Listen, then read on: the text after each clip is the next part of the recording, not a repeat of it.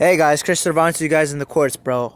So today, bro, I just want to talk about what I did today, bro, for a while, and what I'm trying to get on my grind for, bro. So, I went on like a 5-hour walk, bro, and I feel really good, bro. Like, I'm starting to get more on my purpose, bro. And, I want to just talk about, like, entering a different dimension, especially in my fucking city, bro. Because every neighborhood is like a different dimension. It's like there's like a certain street, like it's like with all the neighborhoods. There's like a certain street that that is like a portal between one neighborhood, one dimension, and another neighborhood, another dimension, bro.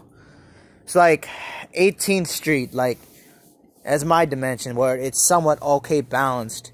But if I go like under 18th, bro, it gets really hectic, and then I'd say maybe 4th is more like straight up downtown, but like anywhere between 4th and 18th Street on like the north side downtown section is just hectic, bro.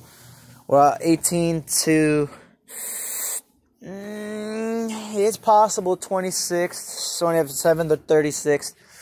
It's okay there, like it's okay, like it's balanced. It's getting a little weirder here, but it's a lot better than it could be. People, for the most part, leave you alone, bro. But on anything 36th or above, that's pure heaven, bro. Because when I went into, like, the richer neighborhoods, bro, like, I was crazy, bro. It's like, there's places, bro, in my town, bro. You go far enough, you'll be like, what the fuck?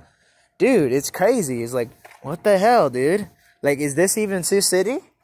Like, goddamn. And I haven't seen, like, you think you've seen all of Sioux City, but you haven't. It's so strange. Like, it's so weird, bro. But I want to get more on the elevated levels of those places because, man, I want to involve my spirit more. And, like, I know I have a long ways to go, and I'm trying to remove my ego, bro. I'm still at 25% ego, bro. Like, I'm starting. I want to get less, but I don't know. I might keep it there for a little while longer. I'm gonna be honest with you, I feel like I almost relapsed, but, I checked, nothing, no pre-cum, so you can just, like, forget about that stupid shit. But, I have to catch myself more nowadays, bro, because it's just gonna get hectic, bro, and weirder, and I have to be careful what I even say, bro, and, I'm gonna put these two topics for myself into one, bro, because, you know what my stupid ass did, bro? I ate a lot of shit I should not have, bro. I fucking ate a big ass bottle of popcorn, bro. And what else did my retarded ass eat? Because that popcorn really kicked my ass, bro. It's like, damn, all that hard work and I didn't do jack shit. I drank some lemonade, bro. It's just fucking sad, bro. Here I am, got with some water, bro. It's cool, bro.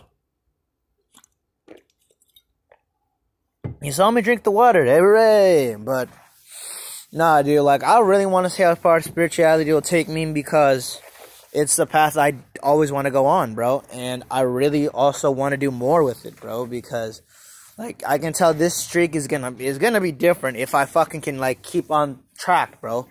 Because, like, when I went to the fucking gas station, like, I felt nothing but bad, dark energies. And I'm gonna save that for another video or one after this, bro, because, yeah, I think I'll do that, bro.